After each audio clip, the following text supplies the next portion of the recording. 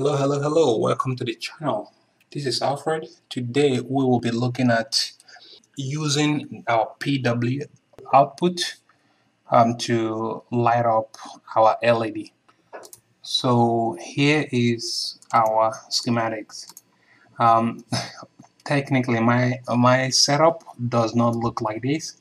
I have a professional development kit that have LED that you could hook up. So, but essentially, if you have two LEDs and hook up one to pin number 9 and pin number 10, these are actually two of the digital PWM. So right here, see, oh yeah, right here, the Arduino actually says it, digital PWM. Let me see. I hope you can see that. Here you go. So digital PWM with the dash sign.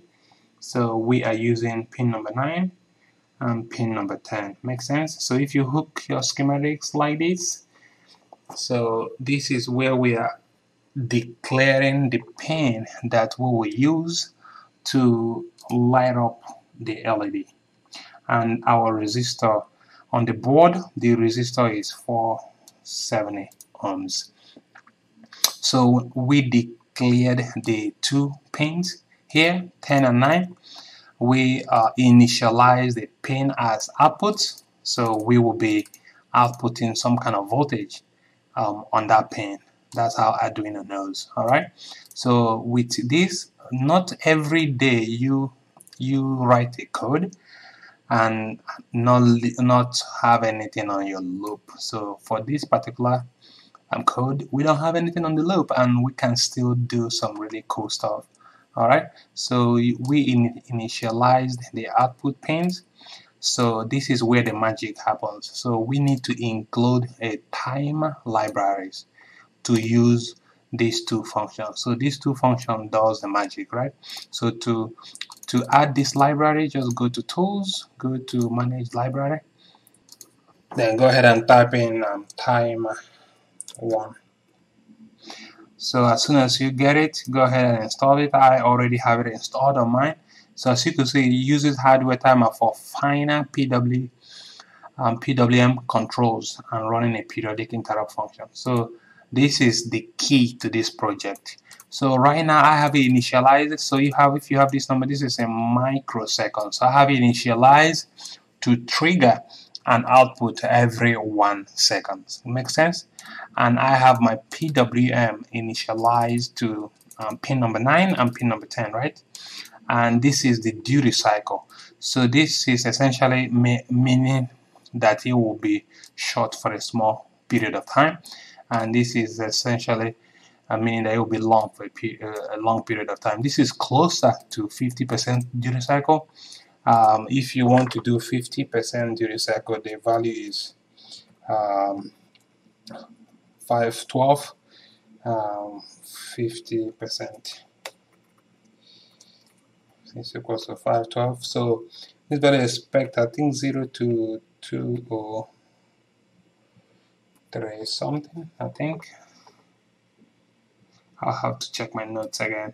So yeah.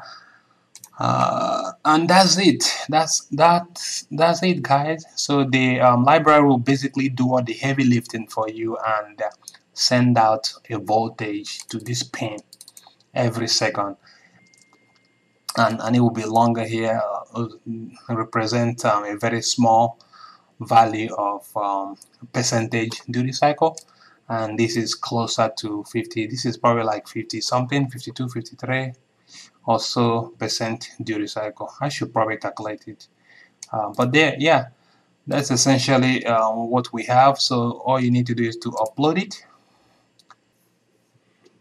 Alright, and as you could see, we are turning on.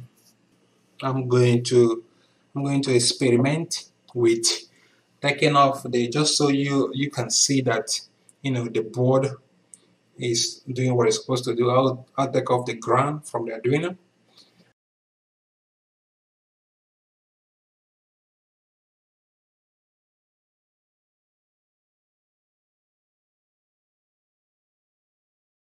All right, I hope you can, with a very small amount of code, we're talking about how many lines of code?